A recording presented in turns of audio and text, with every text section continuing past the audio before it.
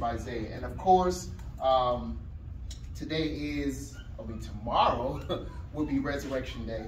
And we celebrate Jesus rising from the dead. Amen? Amen. And like it says in 1 Corinthians chapter 15, if Jesus didn't rise, then we are all dead in our sins.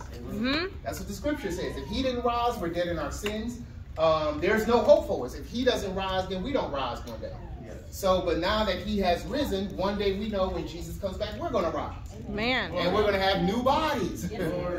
Immortal bodies where we cannot die. Yes. And so we thank God for the resurrection. So today, I'm going to talk on Isaiah chapter 53. Isaiah chapter 53. And I'm going to title this, The Suffering and Risen Servant. The Suffering and Risen Servant. And since we didn't really have a chance to be here on Good Friday, which the church traditionally celebrates the death of Jesus, I'm going to put this all in one. And the death, burial, and resurrection of Christ. Now, this is interesting because Isaiah chapter 53 is a very, very powerful chapter. And I encourage all Christians to read Isaiah chapter 53. Read Isaiah chapter 53 when you get a chance. Matter of fact, read the whole book of Isaiah. But definitely chapter 53. Okay, so let's go. Isaiah, the book of Isaiah, has been called the gospel of the Old Testament.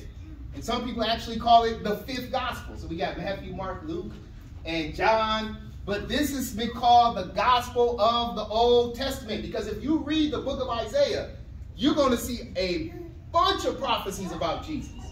Okay? A lot of prophecies. This is why it's very important to read the Old Testament. You cannot skip over the Old Testament as a Christian. Okay? Isaiah, which was a prophet, he prophesied between 740 and 690 BC. That is important. Some people think, well, that's nothing to me. But I want everybody to understand something. We'll see the significance. That the prophet Isaiah, he prophesied 700 years before Christ came. Okay? And that is very important.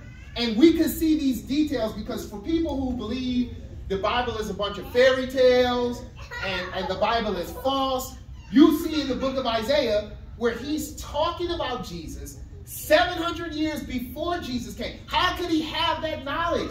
It's through God. God had to reveal that to Isaiah. So Isaiah, he talks about the virgin birth. He talks about the second coming of Christ. He talks about all these things. Okay? And so what we're going over here in Isaiah 53 is what they call one of the four servant songs. Okay? So this is about the servant. And that servant is Jesus Christ. So now look at this. The book of Isaiah, it's like a mini Bible. It's like a mini Bible. There's 66 chapters inside of the book of Isaiah, just like we have 66 books in our Bible. Okay? And if you read Isaiah, the first 39 chapters are judgment. It's all judgment. Then the last 27 chapters, it's all redemption. It's all hope. And it parallels our Old Testament and New Testament. Because we know in the Old Testament, the first 39 books is what? It's a lot of judgment. It's what God's going to do. Then the last 27, the New Testament is hope. And that is Jesus Christ. So Isaiah parallels this perfectly. So in this Isaiah chapter 53, we're going to see the death, burial, and resurrection of Jesus Christ. Okay? Isaiah chapter 53. Now, let me say this. Let's start here. Isaiah chapter 1, verse 4. And I'm going to try my best to explain this, I would say in 45 minutes. But truthfully, Isaiah chapter 53, I could teach on this for weeks. Because there's a lot of deepness there. But what I'm going to teach today, it's enough for us to see that God chose Jesus. He died for our sins. And he rose from the dead on the third day. That's enough for us to see that. Now, remember, Isaiah was speaking to the nation of Israel. God's chosen people who went backwards. They went into sin. And this is why God sent the prophet Isaiah to them. Because they were sinning. Now, look what God is speaking these words through Isaiah. Look at Isaiah chapter 1, verse 4. All a sinful nation, a people laden with iniquity, offspring of evildoers, children who deal corruptly. They have forsaken the Lord. They have despised the Holy One of Israel. They are utterly estranged. So God is talking about the nation of Israel. He said they completely gone backwards. Okay? They've forsaken the Lord. And this is the time when Isaiah was speaking to Israel. Look at verse 5. Verse 5. It says, why will you still be struck down? Why will you continue to rebel? The whole head is sick. The whole heart is faint. So he's talking to the nation of Israel. He said, you are completely sick. And what did he mean by sick? He meant sin. Okay? He said, the whole heart is faint. So this is in the Old Testament. God is saying the nation of Israel was completely just drowning in sin. Sounds like us, right? Mm-hmm. Sounds like us, how we were, drowning in sin. Now, let me say this. Now, let's go to the next verse. Isaiah 52 and verse 13. Now, let me say this. In our Bibles, when you open up your Bible, it starts in Isaiah 53 and 1. What a lot of people don't understand is that this chapter is supposed to start at verse 13 of Isaiah chapter 52. It starts here and then it works its way. Okay? Now, please, I want everybody to remember this. That our Bibles didn't always have chapters. They didn't always have chapters and verses. Okay? We placed in chapters and verses. But this is where it's supposed to start right here. Isaiah 52 and 3. And this is talking about Jesus Christ. This is a prophecy about Christ. So I want everybody to get this. Now look at verse 13. It says, behold, my servant shall act wisely. And his servant is Jesus. He will act wisely. He shall be high and lifted up and shall be exalted. So we know when Jesus rose from the dead, he was exalted. His name was exalted above all names. Okay? Now keep this in mind. Let's keep going. But look at verse 14. Watch this. Now the prophet goes back to his crucifixion. He says, as many were astonished at you, his appearance was so marred, beyond human semblance, and his form beyond that of the children of mankind. Notice what Isaiah says. He says Jesus' form, his face was so disfigured that you could not even recognize him. That's how bad it was. And Isaiah, he says, it was worse than any children of mankind. So we know when Jesus was going towards that cross, they beat him so badly that you couldn't recognize him. You know, sometimes we see these movies and Jesus is just so nice and pretty. And he looks so, everything just looked perfect. But when they beat him, they disfigured his face that badly. And once again, that disfigurement was for us. That was for us that they disfigured his face. Watch this. The next verse, verse 15. It says, so shall he sprinkle many nations. It's talking about Jesus. And what he means by sprinkle, he will cleanse many nations. Okay, that's us. Kings shall shut their mouths because of him. For that which has not been told them, they shall see. That which they have not heard, they will understand. So he said even kings will turn to Christ. They will be quiet because they will hear this type of wisdom of salvation. Okay? And we know that throughout history, many leaders have come to know Jesus Christ as their Lord and Savior. So this is a prophecy. Now, let's go to Isaiah 53 and 1. Isaiah 53 and 1. Now look at this. It continues on. Who has believed what he has heard from us? To whom has the arm of the Lord been revealed? Okay? So now the prophet Isaiah, he says, who has believed this message? Who's believed it? In other words, now, if you read this in the New Testament, this is showing that it would be people who would not believe the message because of the hardness of their heart. So Isaiah said, who's going to believe this? And he says, to whom has the arm of the Lord been revealed? Do you know what God's arm is in the Old Testament? The arm of the Lord represents strength, might, and power. And so the prophet says, who has seen the arm of the Lord? Who has this been revealed to?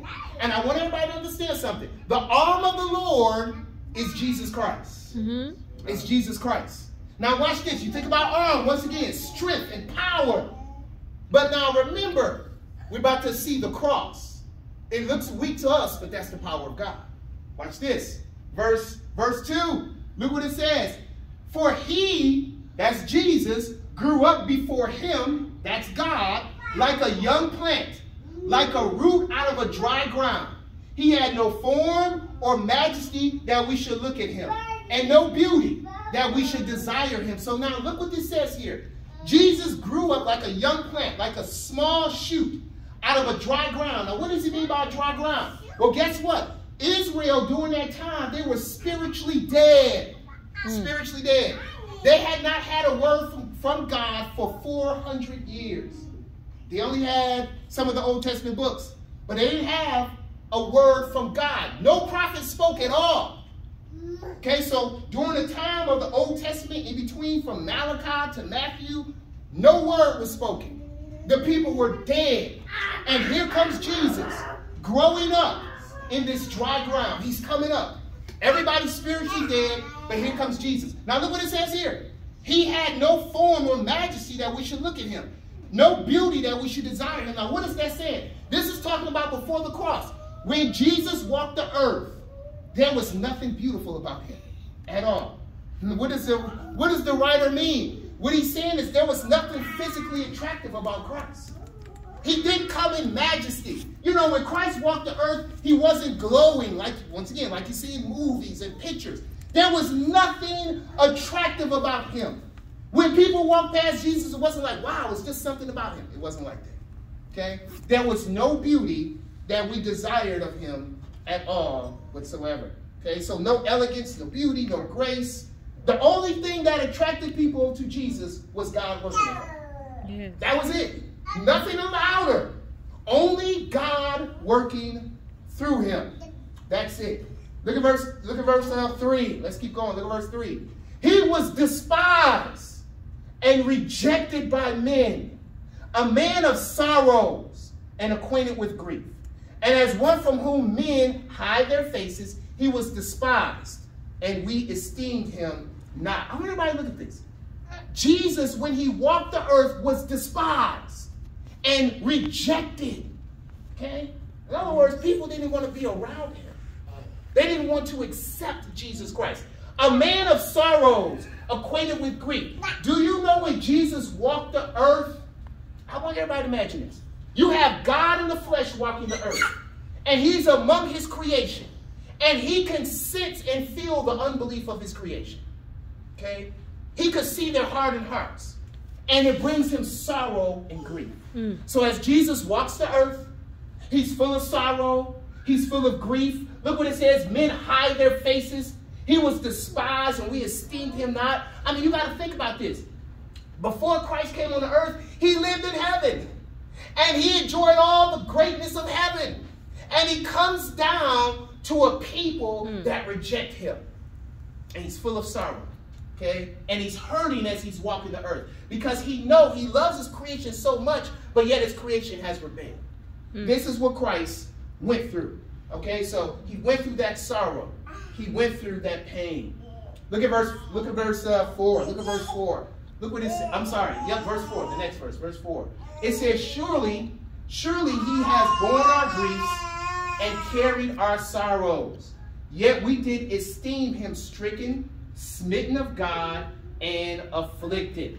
Okay, so when Jesus walked the earth, he carried our sorrows. He carried our griefs. The Bible says we esteem him stricken and smitten by God and afflicted. Now, when Jesus was on the earth, and I want everybody to catch this, when Christ was on the earth, people looked at him as he was being punished by God. That's what they thought. So when Jesus was on the cross, when he's walking, people saying he's being punished because of his own sins. That's how they looked at Jesus. So they said he deserves what was coming to him. This is how they looked at Jesus. But watch this now. Look at verse 5. Isaiah 53, verse 5. But he was pierced for our transgressions. He was crushed for our iniquities. So watch this.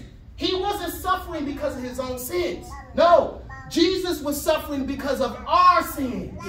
Yeah. So the punishment of God was coming upon Christ. So he was pierced for our transgressions. That word transgression means rebellion. Okay? So we were rebelling against God, and God pierced him for our rebellion. All right? For our rebellion. Now, he didn't suffer because of his sin, because why? He had no sin. He had no sin. But we suffered. Look what it says. I want everybody to look at the words that is being used. He was crushed for our iniquities. My God. Crushed Christ on the cross, and we're going to see this more, he was crushed for our iniquities. Upon him was the chastisement that brought us peace. And with his wounds, we are healed. What is chastisement? Now, everybody knows you have a child. You've chastised your child before, right? Mm-hmm. Everybody chastised their child before because they got out of hand. The Bible says that the chastisement was upon Christ that we deserve. My God. Okay? So I'm speaking in our language today. The whipping that we deserved, it came upon Christ. Yes. It came upon Christ. And his chastisement brought us peace. My God. Think about this. As he's suffering, and God, he's this sacrifice for the Lord, this is going to bring us peace. And what does it mean by peace? We talked about this before. This is twofold. Because before we were saved, we were at odds with God. We were his enemies. Yeah. And then the blood of Christ now has brought us close to God, and we are now his friends or his children. So we have peace. And we have inward peace. And that's through the Holy Spirit. So what does that mean? We talked about this. We have peace because we don't need drugs. We don't need drinking. We don't need the things of the world anymore. Right. Because we have peace. And look what it says. And with his wounds, we are healed. What does it mean? He's not talking about physical healing. Mm-hmm. He's talking about spiritual healing. Thank you, Lord. The wounds of Christ that he suffered on that cross. And if you look this up, this is talking about wounds that is permanent. Mm. Permanent wounds brought us, or it healed us. It healed us. This is what happened with the cross. Look at verse 6. We're almost there. I want everyone to look at this. All we like sheep have gone astray, and we have turned everyone to his own way, and the Lord has laid on him the iniquity of us all. So now Isaiah says we was like sheep going astray. We turned everyone to his own way. So what does that mean? All of us are walking in our own sins. We say, you know what, God? I don't want you. I'm going to do what I want to do. And God, the Bible says, the Lord laid on him the iniquity of us all. Mm-hmm. So what does that mean? The punishment for adultery, God placed it on Christ. My God. The punishment for lying, God placed it on Christ. The punishment for stealing, he placed it on Christ. All the punishment for every type of sin you can imagine, it was placed upon Jesus Christ. Yes, yes. When he was on the cross. And this is what people call the great exchange. Mm. Jesus took our sin, and in exchange, we took his righteousness. Yes. Okay? So he takes our sin, we take his righteousness. That is the great exchange. Mm-hmm. This is what happened upon the cross. Okay? So now think about this. If I accept Jesus, I don't have to face the punishment anymore. Because why? He already took it for me. If I walk in this way and accept him, he's already taken that punishment. I don't have to face it anymore. Oh, watch this. Let's keep going. We're almost there. Look at verse 7. Look at verse 7. It says, he was oppressed and he was afflicted, yet he opened not his mouth. Okay, so Jesus, he went through oppression when he was on the earth. He was afflicted. People was against him. They talked about him. They beat him. But guess what? He didn't even open his mouth. He didn't say one word to fight against these people. Not one word. Like a lamb that is led to the slaughter, like a sheep before it shears is silent, so he opened out his mouth. So guess what? Jesus is like a lamb going to the slaughter. Now, John 1:29 said he is the Lamb of God. Yes. And he takes away the sin of the world. So now he's like a lamb. He's just going to the slaughter to be killed. And he's completely quiet, not saying nothing. Mm-hmm. Anybody remember the gospel stories when they brought Jesus before Pilate? Mm-hmm. They brought him before Herod. And what happened? Jesus was just quiet. Yes. He didn't say anything. He didn't say anything. Okay? Like a sheep before it shears is silent. Just like they take those lambs and they cut all the wool off of them and they're just completely silent. They submit. Now, this doesn't mean that Jesus was helpless. I don't want everybody to get confused. Because Jesus chose this. This is a willing sacrifice. Look at John chapter 10. John chapter 10, verse 17. Look what Jesus says, and I love this. He says, for this reason, the Father loves me, because I lay down my life, that I may take it up again. Lord. Notice what Jesus said. I'm laying down my life. Mm-hmm. Nobody has power over me. I'm doing this. And look at verse 18. He says, no one takes it from me, but I lay it down of my own accord. I have authority to lay it down. I have authority to take it up again. This charge I have received from my Father. Notice what he says here. He says, listen, I'll let down my life, but I can also raise myself back up. Mm-hmm. And he said, God has given me this authority. So Jesus, he died, but he also rose himself from the dead on the third day. That was the power of God. Mm. God gave him that authority. So this is a choice. This is a choice that Jesus made. Now look at this. Look at verse 8. Isaiah 53 and 8. Look what it says. By oppression and judgment, he was taken away. Now, before they crucified Jesus, he had a fake court case.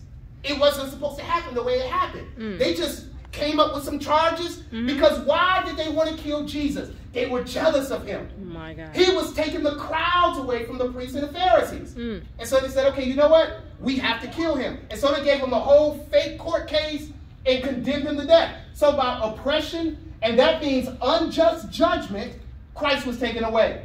And as for his generation, who considered that he was cut out of the land of the living, stricken for the transgression of my people. Now, the Bible says his generation. What is interesting, this verse is saying when Jesus walked the earth, he didn't have any kids. This was weird. Now, y'all might say, well, that's no big deal. Yes, it is. Because most Jewish men at that age had a family. And Jesus walked the earth, and he was cut off in the prime of his life. And so they say, well, he was stricken, cut off of the land of the living for the transgression of my people. So he didn't have any offspring. He didn't have any offspring. But of course, we know that Jesus wasn't thinking about that. He was just thinking about dying for the sins of the world. Mm. Watch this. Verse 9. Verse 9. Look at this. Look at this prophecy here. It says, they made his grave with the wicked and with a rich man in his death. And this is a prophecy about Christ. So guess what now? When Jesus, we all know when Jesus was dying, what happened? He was hanging between two thieves. Mm-hmm. They treated Jesus like a criminal.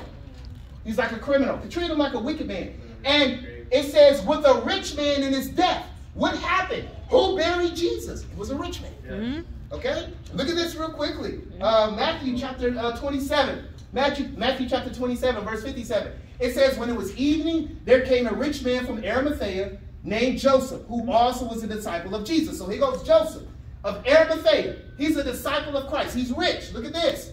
Verse 58. He went to Pilate, asked for the body of Jesus. Then Pilate ordered it to be given to him. Okay, so he asked Pilate, I need the body of Christ. Take the body down from the cross and give it to me. Next verse. And Joseph took the body, wrapped it in a clean linen shroud, and he laid it in his own new tomb, which he had cut in the rock. And he rolled a great stone to the entrance of the tomb and went away. So he cuts out this tomb. Now, Joseph, he bought this tomb for himself. Yes. He's a rich man. So he says, I'm buying this tomb for myself. But then when his love for Christ, he says, I'm going to let Jesus use the tomb. My God. But he didn't know Jesus was about to rise from the dead. Okay? As Jesus was just borrowing his tomb, but he had no idea. I'm just right. He's going to rise from the dead. Okay, so this prophecy, remember, I want to remember this. Isaiah wrote this 700 years before Jesus. My God.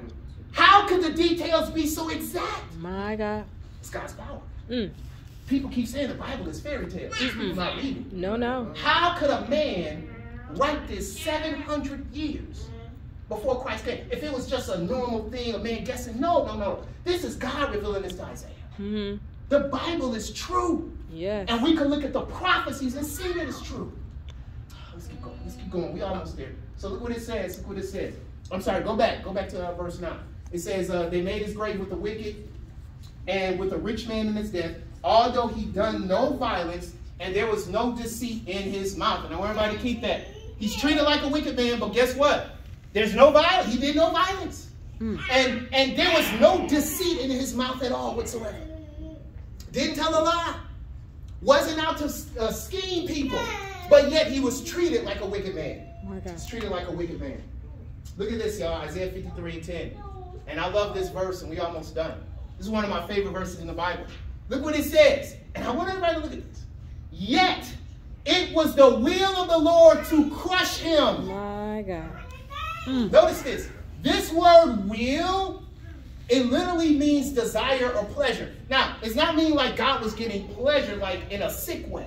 But God desire and will was to crush Christ on the cross. So guess what God did? Now, did God command those men to crucify Jesus? No. But what God did, he used their actions to crucify the Messiah. They chose to do this. But it was God's will to crush him. The Father said, I am going to crush my son on the cross for the sins of mankind. Look at this. He has put him to grief. God put Jesus to grief. Gave him pain for us. And this is an example. I want to look at this. Luke chapter 22, verse 41. Luke 22 and 41. And after that, we're going to go back to Isaiah 53. Luke chapter 22 and 41. Look what it says. This is verse 41, Isaiah. This is when Jesus, he's going before the Father, and he goes to the Garden of Gethsemane, and Jesus is feeling the weight and the pressure of going before God to die for the sins of mankind. Look what Jesus prays. Father, if you are willing, remove this cup from me. Nevertheless, not my will, yours be done. Look what he says. Father, remove this cup. What is this cup? Now, if you read the Old Testament, I didn't put the scriptures in here. The cup in the Old Testament represents God's wrath towards the wicked. Okay, so God would always symbolically give his cup for the wicked to drink. And Jesus says, Father, remove this cup from me. Now, this is not just talking about the nails on the cross. I want everybody to hear this. Jesus felt something that we will never understand. Never. Because he felt the weight, the wrath, and the punishment of our sins. And when Jesus knew he had to face that, he said, Father, remove this cup. What begins to happen? Jesus said, I don't want to go through this. Now, some of y'all going to say, no, my Savior, that makes my Savior weak. No, it doesn't. Pay attention. He says, now look what Jesus says.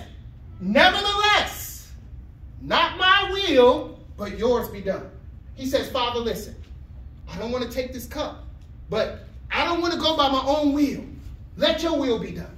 Yeah. You may want me to take this cup. Look at the next verse. Look at verse 43. It says, there appeared to him an angel from heaven strengthening him. So as Jesus is praying, this angel comes and begins to strengthen him. It's giving him strength to hold up. Look at the next verse. Verse 44. And being in agony, he prayed more earnestly. Jesus is in pain. My God. He's in agony, crying out to God. Tears. That's what Hebrews chapter 5 and 7 says. With strong tears, he's crying out to God. He's in agony. Look what the Bible says. His sweat became like great drops of blood falling to the ground. Notice this. Jesus begins to sweat blood. My God. Now, what does that mean? Go to the next slide. Even today, now this is a true medical condition. Hematidrosis. It happens when a person feels intense fear or stress. My God. In rare instances, the flight or fight response can trigger the ruptures of the capillaries in the body. Capillaries are tiny blood vessels located throughout the tissue. They carry essential nutrients to different parts of the body. Capillaries are also located around the sweat glands. In case of severe fear or stress, these tiny blood vessels can burst and cause blood to exit through the body through the sweat glands. My God. So Jesus, he's praying, and this stress and fear comes upon him. My God. And these blood vessels burst and they go through his sweat glands. And he's sweating blood. Sweating blood. Now I know somebody gonna say, well, wait a minute. Fear? The Bible says God didn't give us a spirit of fear. You can't take that scripture out of context.